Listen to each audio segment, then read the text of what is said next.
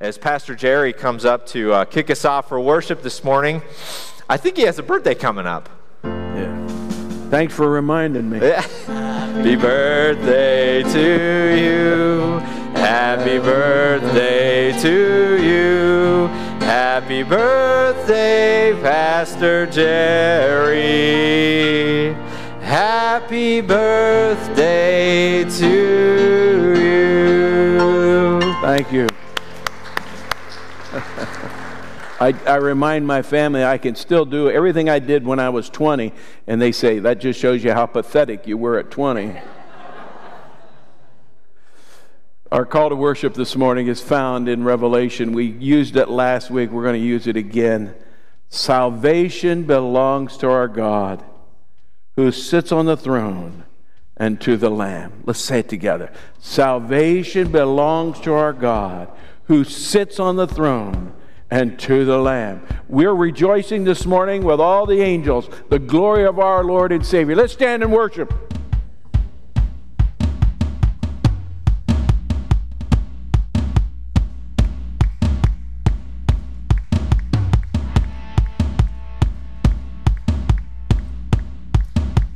One, two, three, four.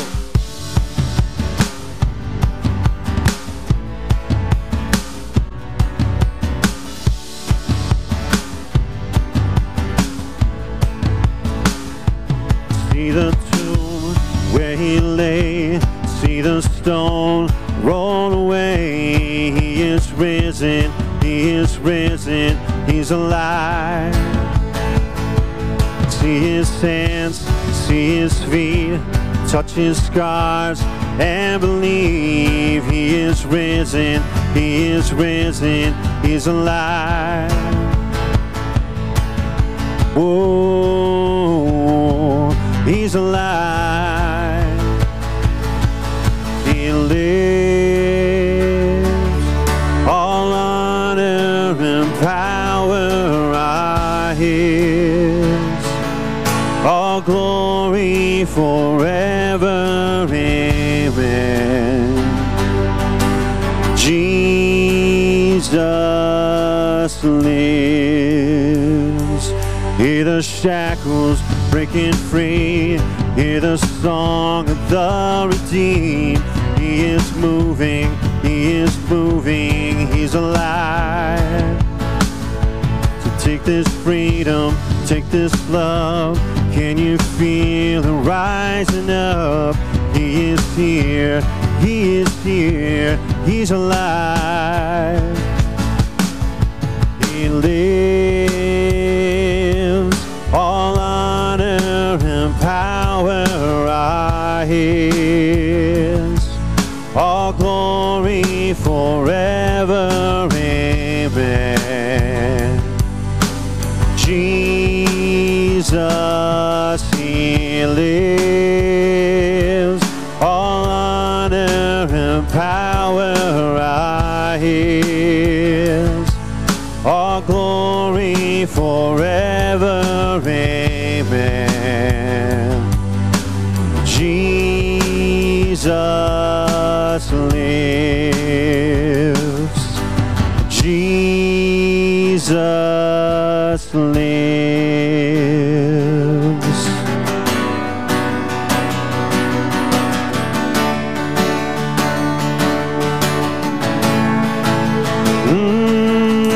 You took all our shame, left it in the grave. We're forgiven, we're forgiven. The work forever done, only by the blood. It is finished, it is finished. You took all our shame, left it in the grave. We're forgiven, we're forgiven. The work forever done, only by the blood. It is finished, it is finished. He lives. All honor and power are His. All glory forever, amen. Jesus, He lives. All honor and power are His. All glory forever, amen. Jesus lives. Jesus lives.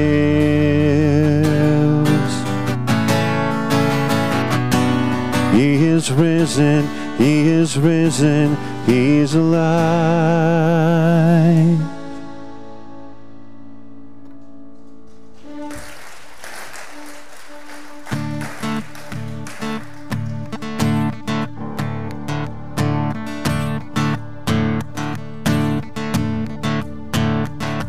I raise a hallelujah in the presence of my enemies. I raise a hallelujah louder than the unbelief. I raise a hallelujah. My weapon is the melody. I raise a hallelujah. Fear, you've lost your hold over me. And I'm gonna sing in the middle of the storm. Louder and louder, you're gonna hear my praises roar. Up from the ashes, hope will arise. And death is defeated, the King is alive. I raise a hallelujah with everything inside of me. I raise a hallelujah. I will watch the darkness flee. I raise a hallelujah in the middle of the mystery. I raise a hallelujah. Fear, you've lost your hold on me. And I'm gonna sing in the middle of the storm. Louder and louder, you're gonna hear my praises roar. Up from the ashes, hope will arise. And death is defeated, the King is alive.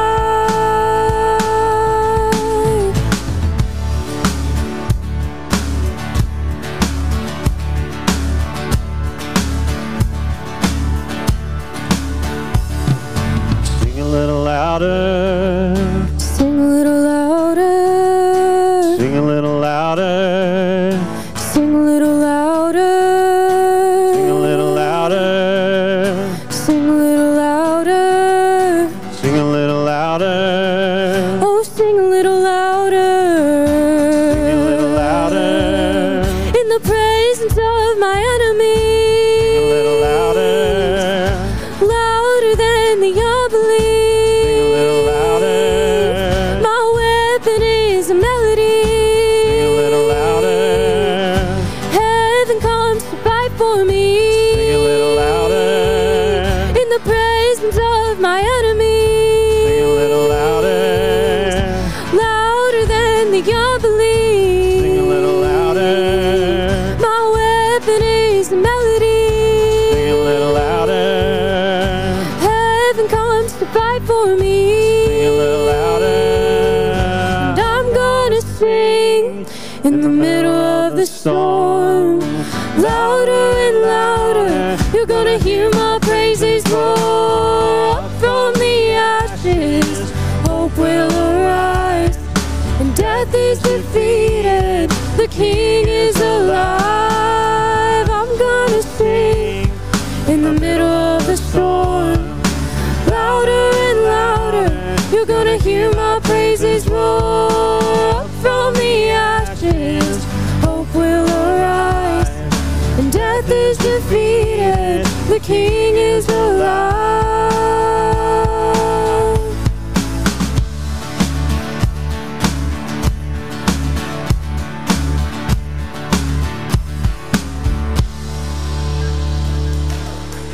We worship you, Jesus. We praise you.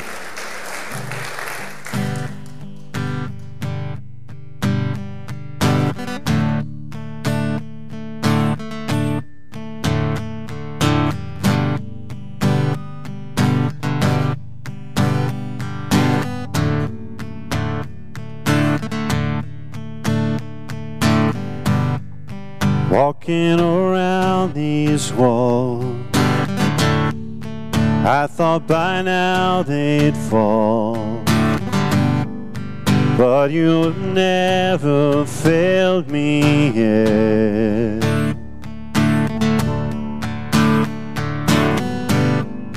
Waiting for change to come, knowing the battle's won, for you've never failed me yet.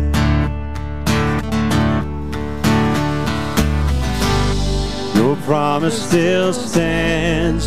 Great is your faithfulness, your faithfulness. I'm still in your hands. This is my confidence. You never failed me yet.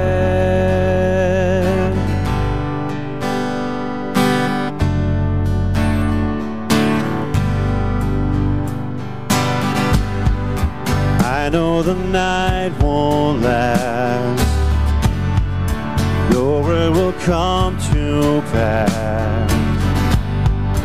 My heart will sing your praise again.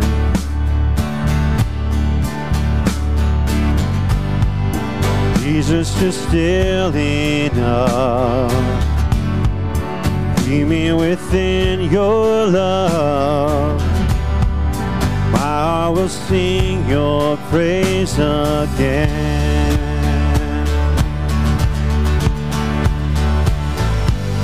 Your promise still stands.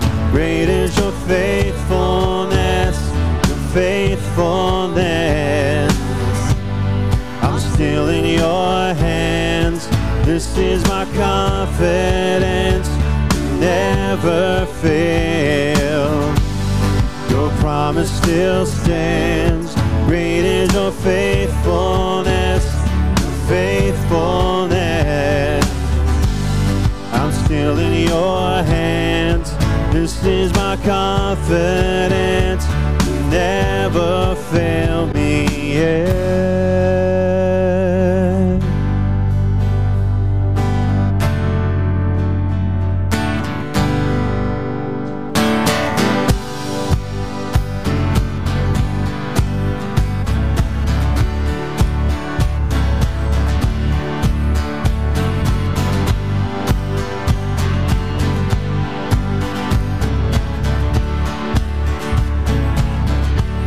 Yeah, I see you move the mountains, and I believe I see you do it again. You made a way where there was no way, and I believe I see you do it again. I see you move the mountains, and I believe I see you do it again. You made a way where there was no way, and I believe I see you do it again. I see you move the mountains, and I believe I see you do it again. You made a way where there was no way, and I believe I see you do it again.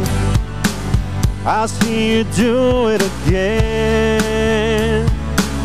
I see you do it again. I see you do it again. Your promise still stands. Great is your faithfulness, your faithfulness. I'm still in your hands. This is my confidence. You never fail me. Just a congregation. Your promise still stands. Great is your faithfulness, your faithfulness. I'm still in your hands. This is my confidence. You never failed me yet.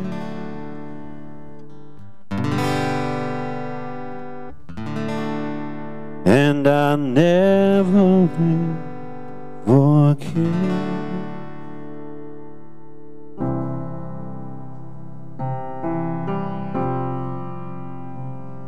If you'd like to come up front here to the altar and pray, the time is now open.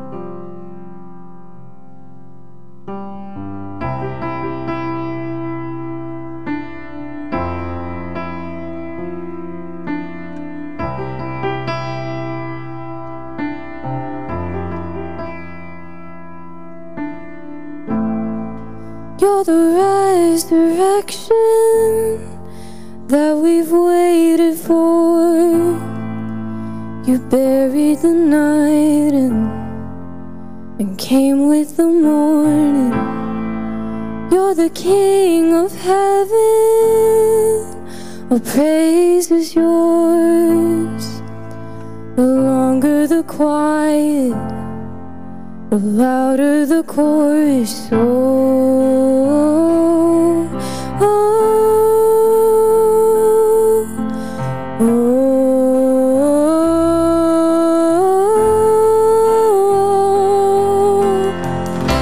And we will sing a new song, 'cause death is dead and gone with the winner. We will sing a new song, let hallelujahs flow like a river. We're coming back to life, reaching towards the light. Your love is like springtime.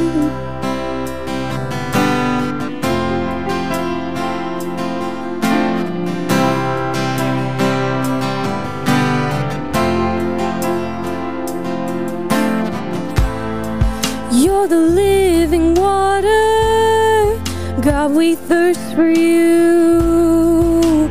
The dry and the barren will flower and bloom. You're the sun that's shining, you restore my soul. The deeper you call us, oh, the deeper we'll go. We will sing a new song, 'cause death is dead and gone with the winner. We will sing a new song, let hallelujahs flow like a river. We're coming back to life, reaching towards the light. Your love is like springtime.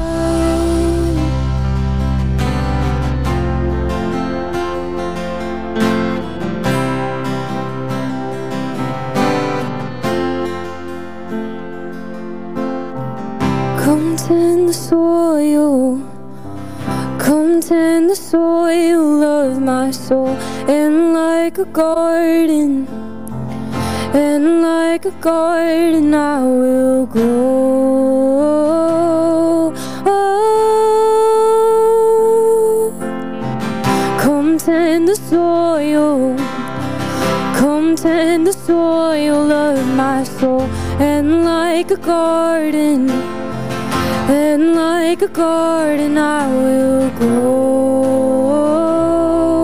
Oh, I will grow.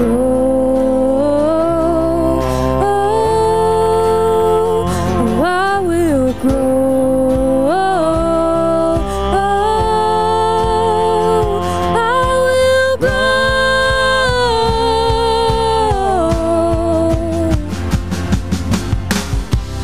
We will sing a new song.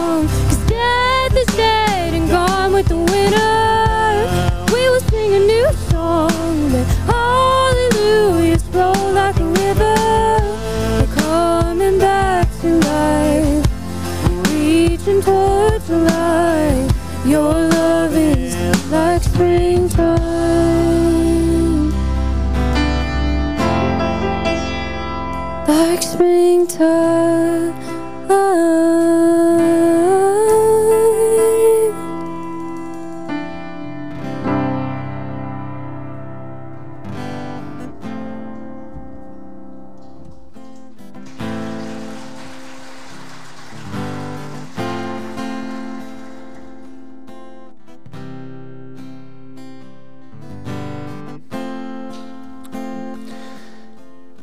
As we continue with worship this morning, let's take a moment for prayer.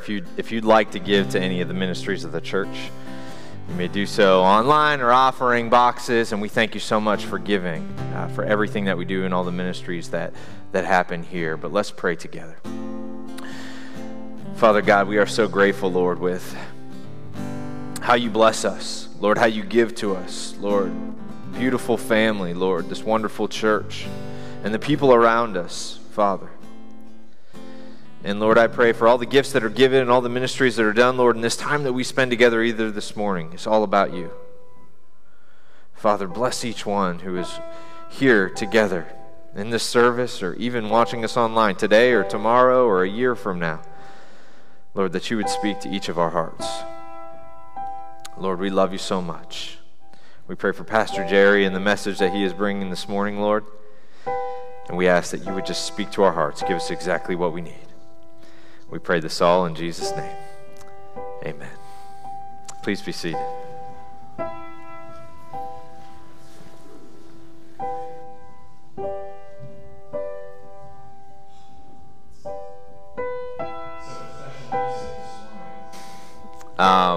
I mentioned first service, we have kind of an all-star team up here. Emma, of course, plays in our youth worship, and Jason plays on the worship team here in this service. Anna Snyder, who is our sports director, does sign language. And then Tawny Fuller, who has been doing a mime ministry, which started as a prison ministry, and she's been working with our kids even here doing this ministry. They've all kind of come together to do this song for us this morning.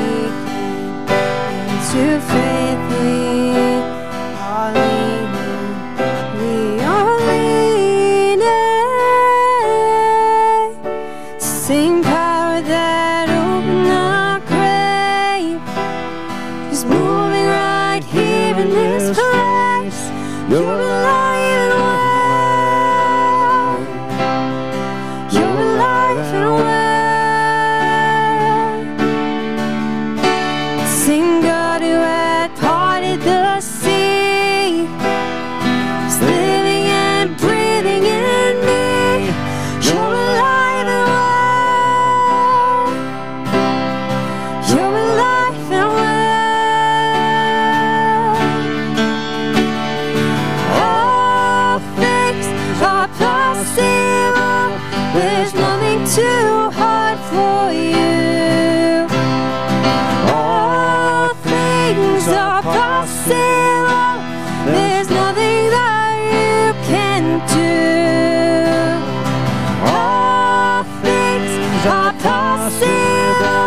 There's nothing too hard for you. All things are possible. There's nothing that you can't do.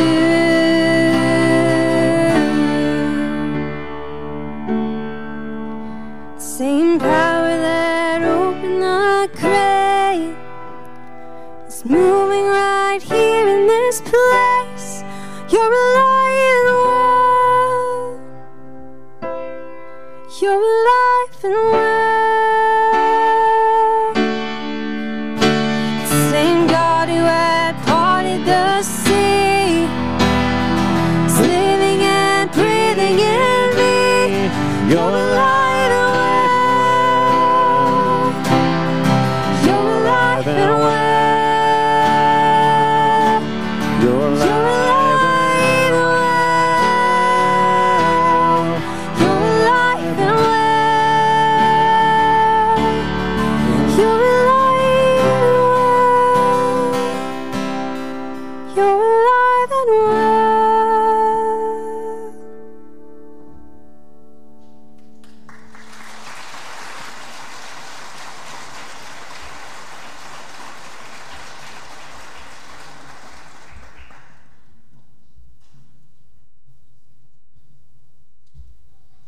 I joked last service that Jerry's a year older, so I better get the pulpit over here for him. It's still funny this service. Someday. Paybacks are terrible. It is great to be with you this morning to study God's Word. We're going to be in the book of Revelation. Let us read out of Revelation, the 21st chapter, verses 1 through 8, I believe. I'm changing it up a little bit for them. Revelation 21, 1 through 8. Would you please stand?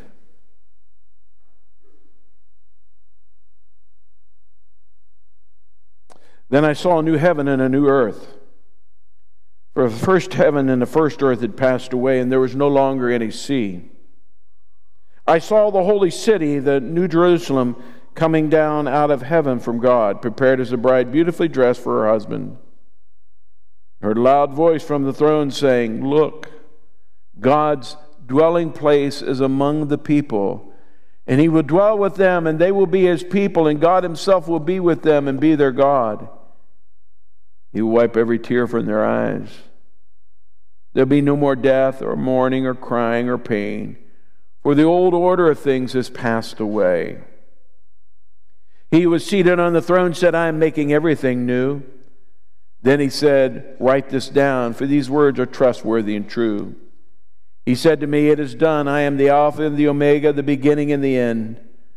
To the thirsty I will give water without cost from the spring of the water of life. Those who are victorious will inherit all this, and I will be their God, and they will be my children. But the cowardly, the unbelieving, the vile, the murderers, the sexually immoral, those who practice magic arts, the idolaters, and all liars, they will be consigned to the fiery lake of burning sulfur. This is the second death." May God add the blessing to the reading of his word. You may be seated. We're going to be in a series of messages beginning today. We're going to be bookending this sermon with 2 sermons or so with what is heaven. We're going to be talking about kingdom thinking. And we need to think about heaven and what God has prepared for us. And then we're going to spend some time talking about what it means to be living in the kingdom of God. How Christ intends for us, to live in his kingdom as kingdom children now. And then at the end of that series, I plan to have a couple messages or a message on hell. So as believers, we have so much to anticipate. Let's pray. Father, open our hearts to your truth this morning. Help us to understand what awaits us. Help us to understand that we are not to have our eyes fixed on this world, but our eyes fixed on you.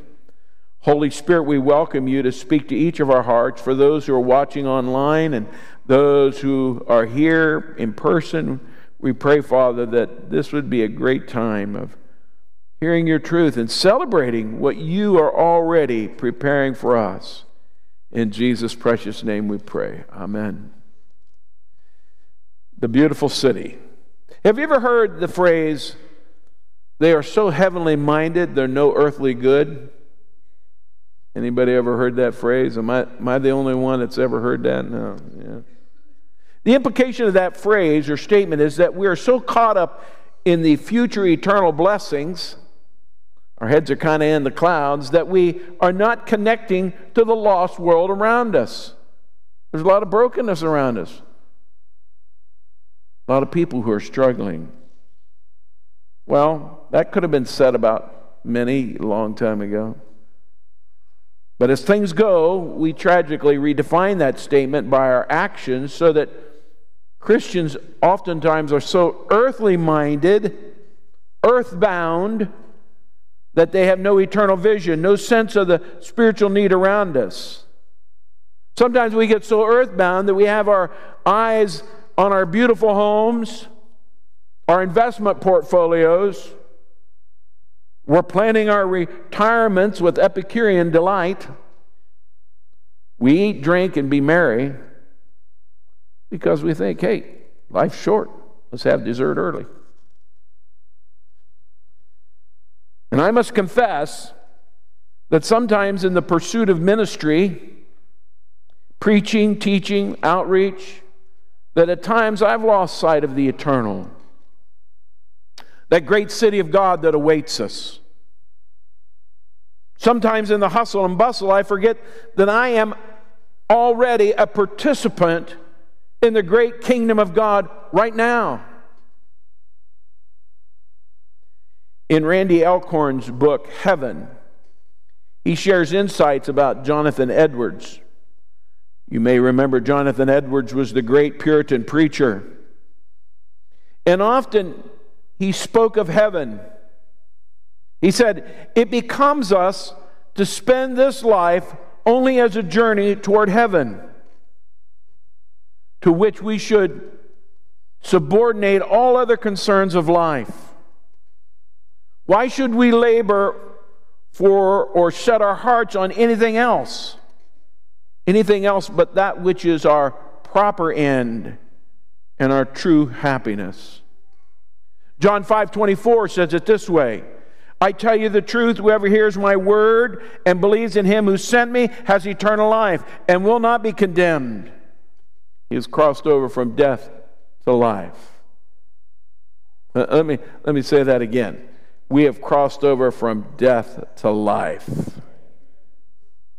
The word crossed over is in the perfect tense and indicates an accomplished transition and a settled state. I refer to this and continue to refer to it, will continue to refer to it in the future, that it's a done deal. My eternal existence is already begun. It won't begin when this old heart stops beating. It began the moment I said yes to Jesus Christ. It's a done deal. 2 Corinthians 5:17 through 18 says, therefore, if anyone is in Christ, he is a new creation. The old is gone, the new has come. All of this is from God, who reconciled us to himself through Christ and gave us the ministry of reconciliation. I've had a pretty busy few days. My daughter is home from Florida, and we've been traveling some, and then I went to Mount Gilead this weekend, yesterday, for Friday night and Saturday, and had to go to Willard, Ohio, which is an hour beyond that, to a funeral. It was the funeral of my uncle who had died in 2021 of COVID. But he was tree tall in my eyes. I remember him as a man early in his life who was not a Christian, but became a Christian. And he became my friend, not just my uncle. See, a lot of my uncles and I are fairly close in age, you know. We're not that much distance. I have better relationships with them than I have many of my cousins who are a lot younger than I am. But this uncle became a saved man.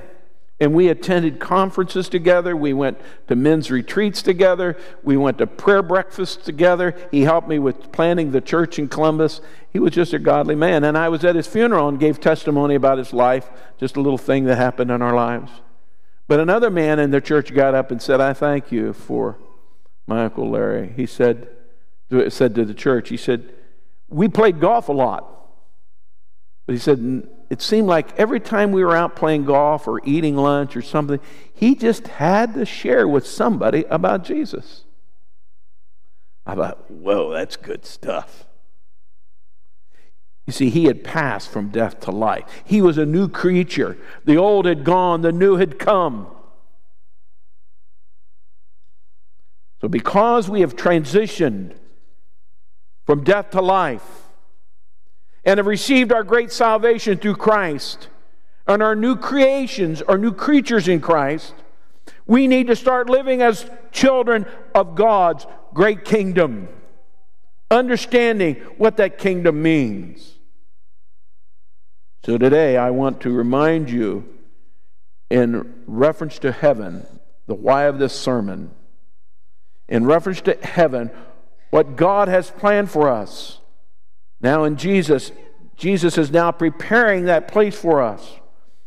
Because when we grasp what God is preparing and what we can anticipate in our lives, when we grasp that, we are going to want to share that good news with everybody. We're going to want to take as many people with us as we can. Let's fill the car up, the bus up. Let's get as many as we can go.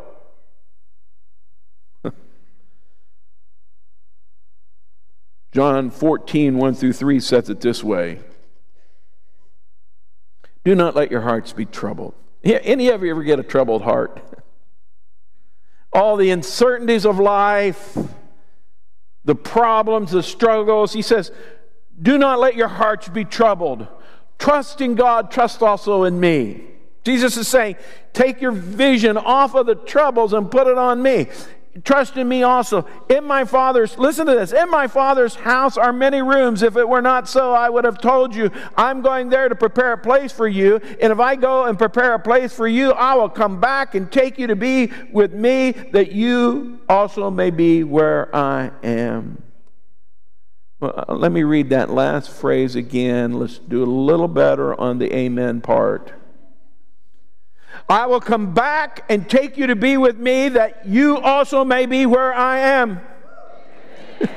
Let's give the Lord a round of applause. I mean, He loves you. He wants you with Him.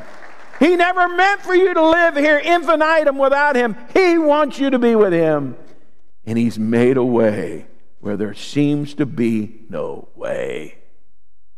Great Redeemer. So everything will be made brand new, number one. A new heaven and a new earth. Then I saw a new heaven and a new earth, for the first heaven and the first earth had passed away, and there was no longer any sea.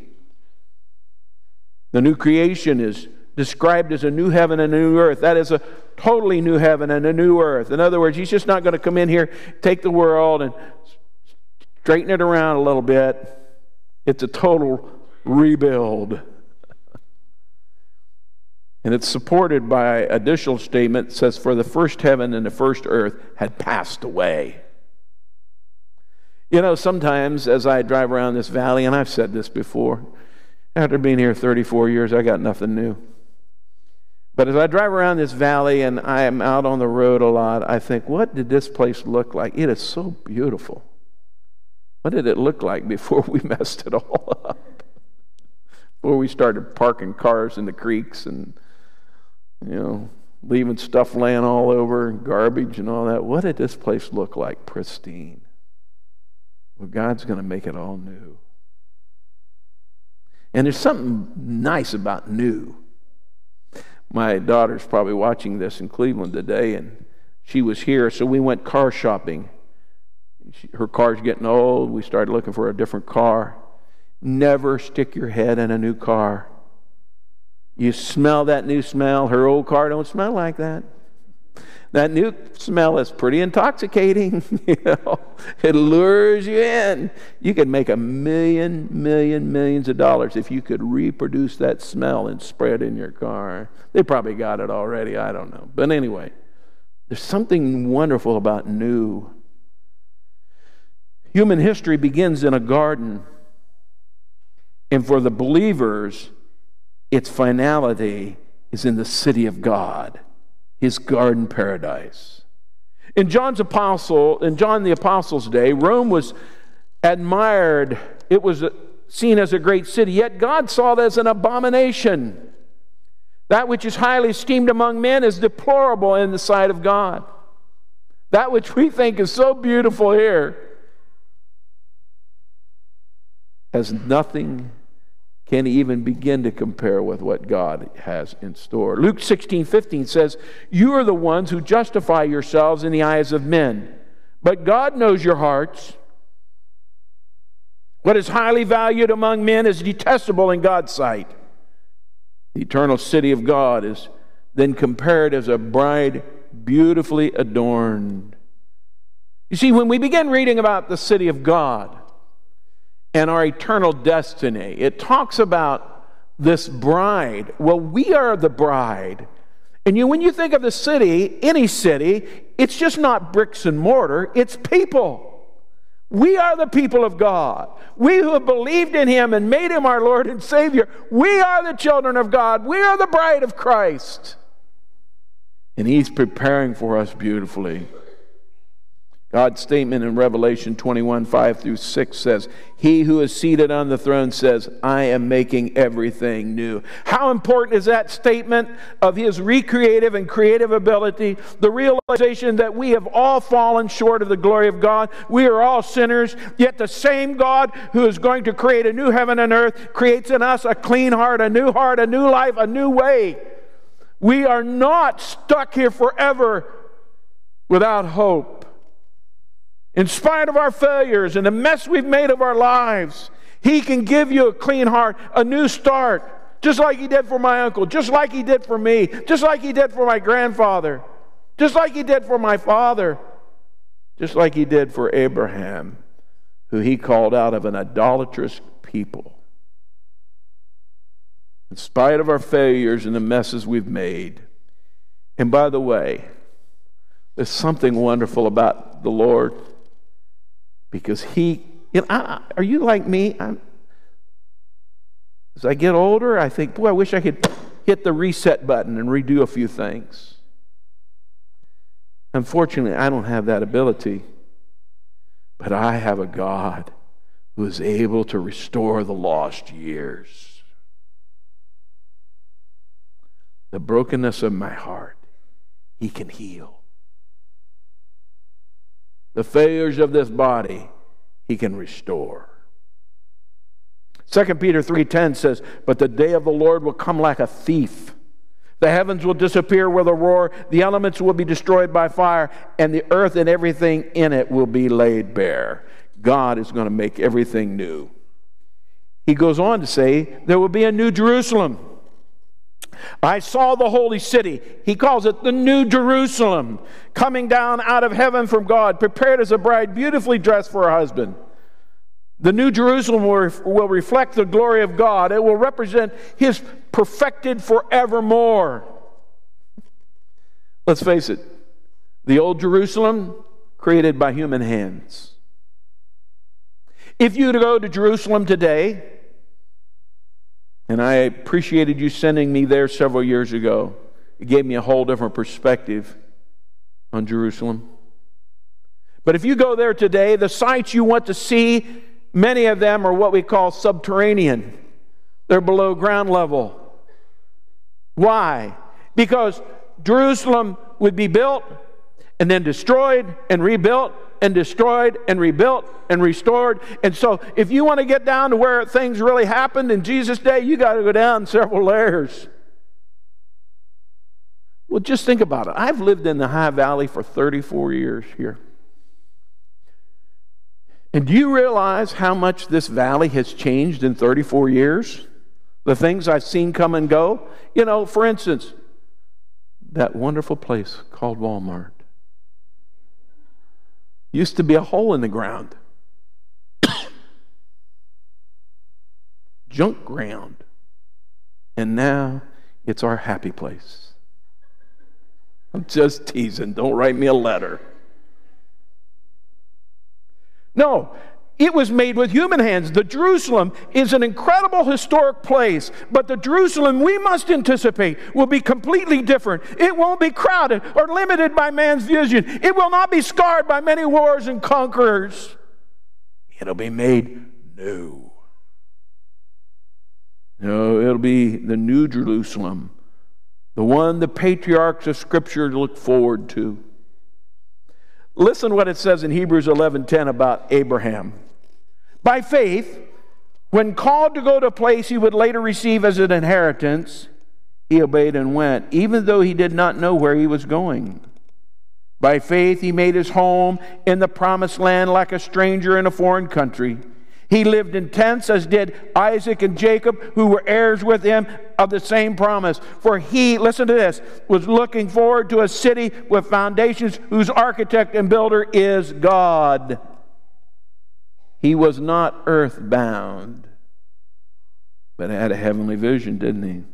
Revelation 3:12 says, him who overcomes I will make like a pillar in the temple of my God. Never again will he leave it.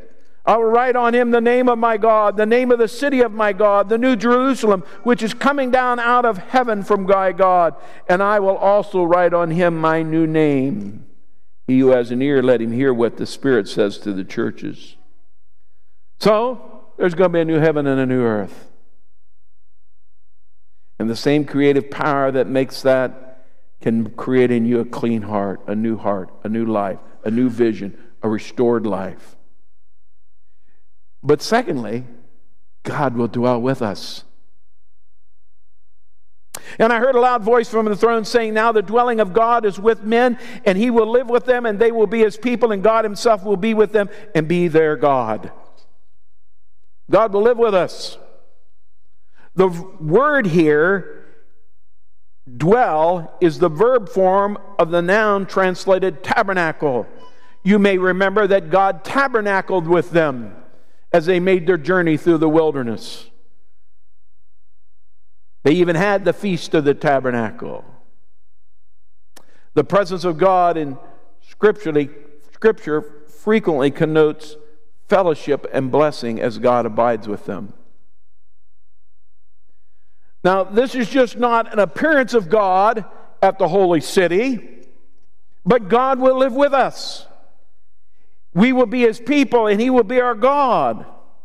You know, in this life, all of our lives, we've tried to elect officials who would represent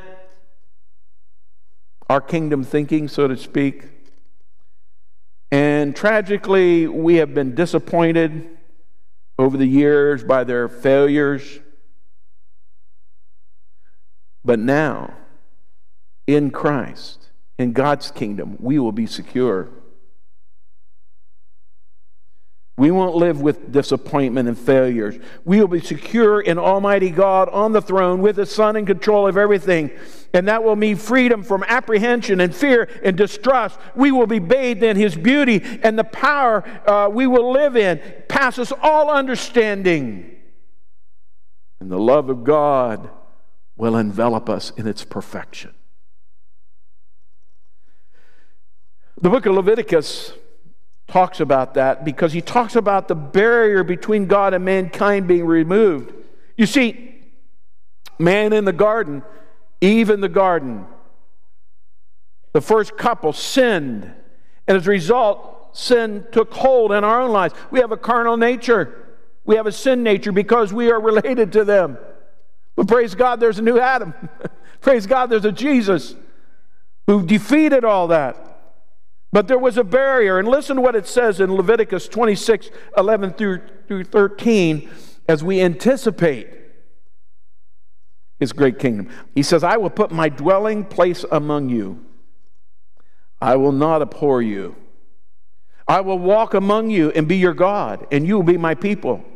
I am the Lord your God who brought you out of Egypt so that you would no longer be slaves to the Egyptians. I broke the bars of your yoke, enabled you to walk with heads held high. I was once a sinner, a broken man, enslaved to many things. But Christ has broken those barriers. He's given me a new life. And I can hold my head high, not because of what I've done, but because of what He's done. Isn't that good news? You rejoice. You're not the same person you were before you came to Christ. Well, you ought not be anyway. Ezekiel says it this way in the 37th chapter. I will make a covenant of peace with them. It will be an everlasting covenant. I will establish them and increase their numbers. I will put my sanctuary among them forever. My dwelling place will be with them. I will be their God, and they will be my people. Then the nations will know that I, the Lord, make Israel holy when my sanctuary is among them forever. Thus the New Jerusalem is not just man's future dwelling, but it is our eternal home with God. God's presence will blot out all the struggles of our former life. We got a new beginning coming. Romans 8:18 says, I consider that our present sufferings are not worth comparing with the glory that will be revealed in us. 2 Corinthians says, 4:17 through 18, for our light and momentary troubles are achieving for us an eternal glory that far outweighs them all. So what do? We fix our eyes not on what is seen, but what is unseen. What is seen is temporary, but what is unseen is eternal. So there's going to be a new order. There's going to be a new heaven and a new earth. God will dwell with us. But thirdly, the old order will pass away. Revelations 21, 3 through 4 says, they will be His people and God Himself will be with them and be their God. Listen to this. He'll wipe every tear from their eyes. There'll be no more death or mourning, crying, for the old order of things has passed away. There are struggles here on this earth. We know that. Things go wrong. Things happen to us. Challenge our very existence. In Revelation 7:14 through 17, it says, these are they who come out of the great tribulation. They have washed their robes and made them white in the blood of the Lamb. Therefore, because you've got white robes that have been washed in the blood of the Lamb, they are before the throne of God and serve Him day and night in His temple. And He who sits on the throne will spread His tent over them. Never again will they go hungry. Never again will they thirst. The sun will not beat upon them or any scorching heat. For the Lamb at the center of the throne will be their shepherd. And He will lead them to springs of living water. And God will wipe away every tear from their eyes.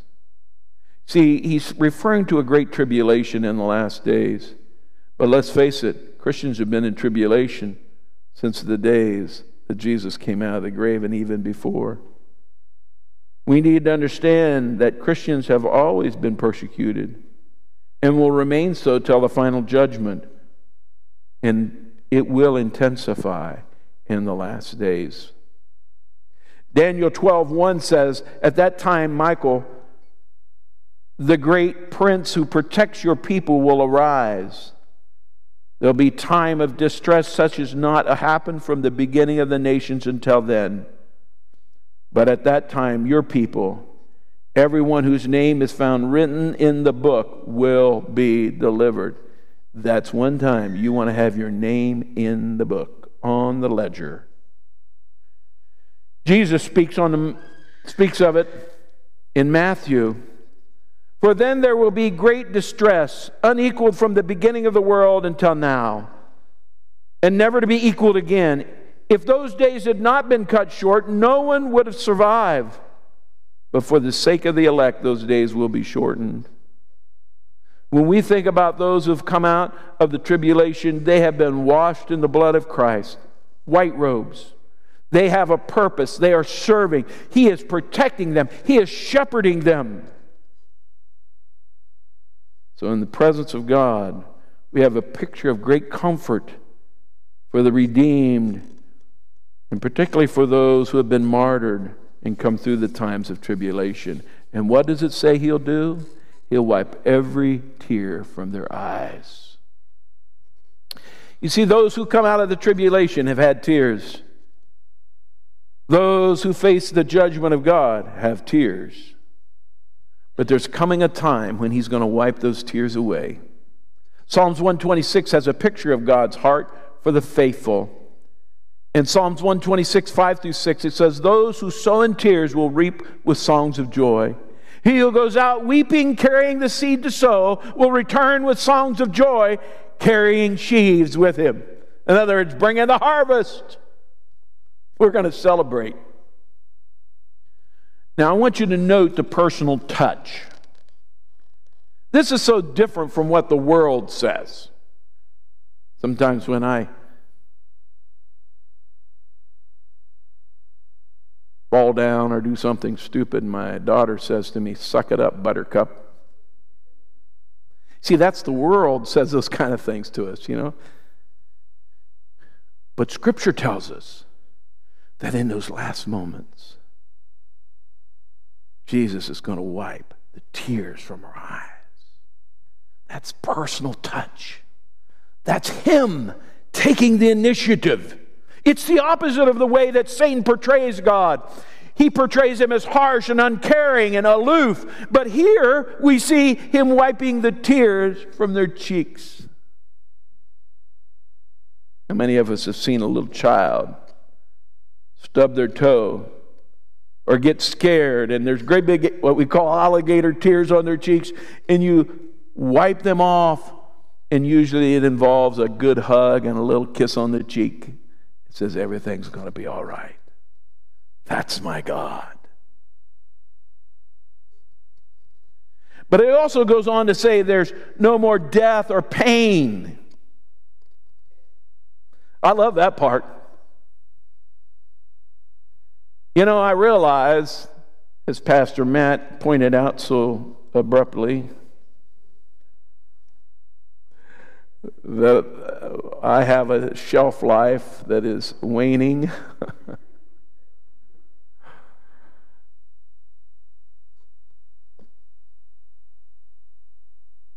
But I was on a vacation, and Rob and I wanted to do an activity, and she read the fine print on it. It said, "No one over 65 can do this." I thought, really?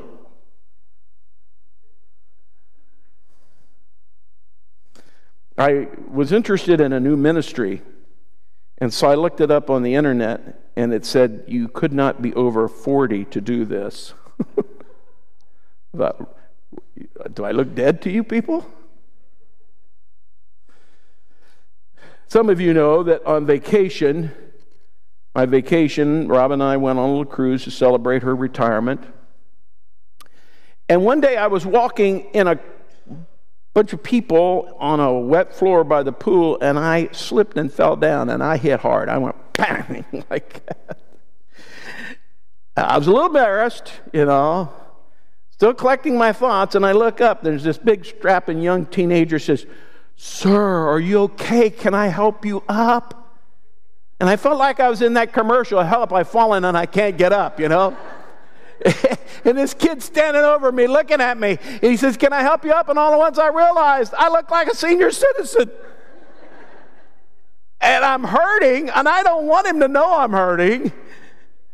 You know, it's like one of our staff members said, you know, when you fall down as a young person, young guy, your friends all point at you and laugh. But when you fall down as a senior citizen, they call an ambulance immediately. I was laying on the ground. He said, "Sir, can I help you up? Are you okay?" And I jumped up to my feet, and I was like W.C. Fields. I wanted to say, "Get away from me, kid. You bother me." Some of you don't even know who that is. But anyway, but I was hurting for a moment. In the kingdom of God, there's no more crying or pain. When I get up in the mornings and my back hurts and my knees hurt, I realize I'm going to a better place. In the kingdom of God, there's no more death or crying or pain. 1 Corinthians 15, 53 through 55 says, "For the perishable," that's us, "must clothe ourselves in the imperishable," the eternal, that is, "and the mortal with immortality." You got to clothe yourself with it. You got to make a decision whether you want to live forever in His great kingdom. You got to make a decision. Do you want to live on in the pain and anger and anguish of this world with no hope? Or do you want to live in the hope of Christ Jesus?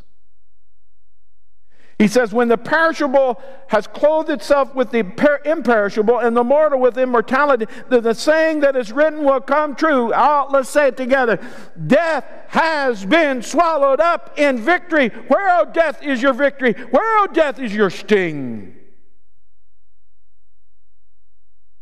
In the closing note, the city of God is described as a bride beautifully dressed for her husband. We are that bride. In Revelation 21, 6 through 7, it says, "He said to me, 'It is done. I am the Alpha and the Omega, the beginning and the end. To him who is thirsty, I will give to drink without cost from the spring of the water of life. And he who overcomes will inherit all this. And I will be his God, and he will be my son.'" We have an eternal home for all who would believe in the Lord Jesus Christ. And you may be here today saying, "Man, that sounds wonderful." The important thing is, have you given your heart to Christ? You who are believers need to rejoice and get busy about getting as many as we can into the kingdom. We need to just be witnessing and sharing and talking and encouraging others. But if you're here today and you have a question, you have an uncertainty, you have a hope-so mentality, I want to tell you, you can know that you know that you know that your name is written in the Lamb's Book of Life. And you can have that eternal hope. But you choose. I cannot choose for you. We have an eternal home for all who have believed on Jesus. Today could be your day to believe, confess, and trust Him for eternity. Let's stand. Father God, as we conclude this time together, I pray that you will help us. For those who are weighed down, those who have the world pressing on, help them understand that they cannot be earthbound, but they need to understand there is a kingdom. We are part of that kingdom now. We are children of the King. For those who are standing here who are saying, "Hey, I don't know if my name is in that book," today could be the greatest day of their life as they receive you as their personal Savior, as they ask you to be their God and their eternal King, as they ask you to forgive them of their sins, as they ask you to give them your eternal life. Lord, let them make that decision for you today and not waste any more of this life on a hope-so mentality. In Jesus' name we pray. Amen.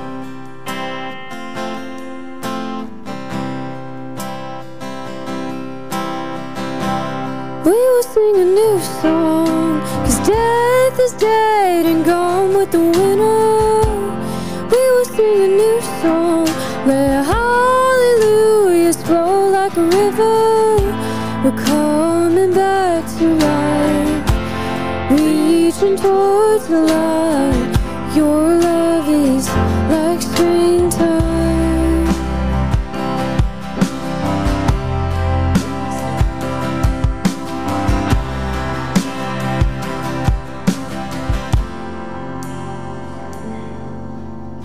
I want to close this service with this. 2 Peter, the 3rd chapter. "But the day of the Lord will come like a thief. The heavens will disappear with a roar. The elements will be destroyed by fire, and the earth and everything done in it will be laid bare. Since everything will be destroyed in this way, what kind of people ought you to be? You ought to live holy and godly lives as you look forward to the day of God and speed its coming." The day will bring about the destruction of the heavens by fire, and the elements will melt in the heat. But in keeping with His promise, we are looking forward to a new heaven and a new earth where righteous dwell. Father God, as we leave this place today, help us to be determined to be in your kingdom, to accept you, to seek your forgiveness, to place our faith and trust in you solely, and to become people after your own heart. In Jesus' name we pray. Amen. God bless you.